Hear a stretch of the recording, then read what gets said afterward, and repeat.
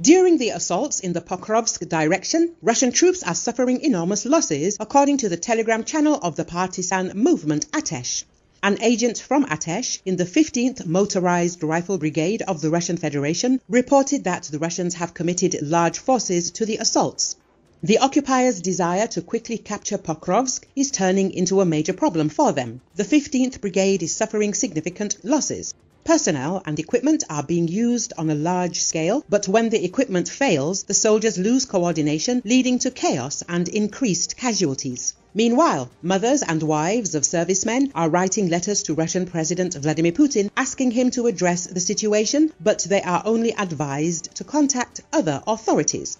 But Pokrovsk's residents have a week or two to evacuate as Russian forces are closing in on the Donetsk Oblast city. The administration head Serhii Dobriak told Radio Free Europe, Pokrovsk is an important logistical hub for the Ukrainian forces that supports their operations in Donetsk Oblast.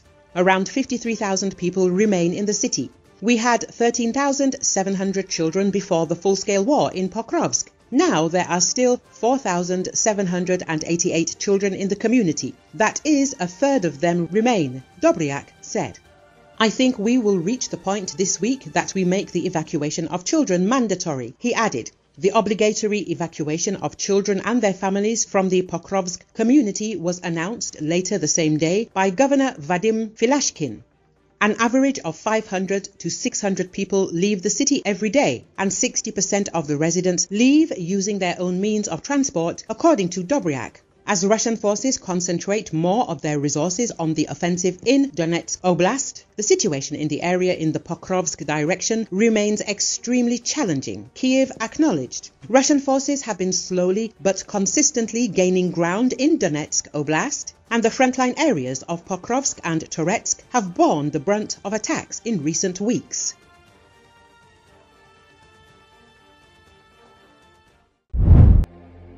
Monsoon rains across the region from June to September offer respite from the summer heat and are crucial to replenishing water supplies and sustaining agriculture, but also lead to weather-related disasters. Experts say climate change is increasing their frequency and severity. Data from the National Disaster Management Authority shows that death toll from rain-related incidents rose to 215 since July 1st. A total of 43 people were reported to have suffered injuries in the last 24 hours, while the number of injured in the monsoon season starting from July went up to 405, National Disaster Management Authority said. All through the season, the dead included 108 children and 32 women, according to the report. The eastern Punjab province was the worst affected area with 86 deaths, followed by the northwestern Khyber Pakhtunkhwa and the southern Sindh provinces with 65 and 37 deaths, respectively. It added that 18 people were killed in the southwestern Balochistan province, 5 were killed in Pakistan-controlled Kashmir and 4 died in the northern Gilgit-Baltistan region. The National Disaster Management Authority also said that 448 livestock animals have perished, while 2,575 houses and 31 bridges were damaged during the cited period. A total of 86 camps for medical service and relief have been set up by the government, where 4,102 persons have got treatment or relief, it said. Senate Chairman Syed Yousef Raza Gilani expressed deep sorrow over the loss of lives and property caused by heavy rains and floods in various parts of the country, particularly in Balochistan and Khyber Pakhtunkhwa. In a message, he extended his heartfelt condolences to the families of the victims, stating that he shared their grief during this difficult time. Pakistan's annual monsoon season runs from July through September.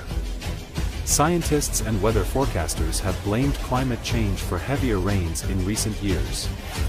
In 2022, climate-induced downpours inundated one-third of the country, killing 1,739 people and causing $30 billion in damage.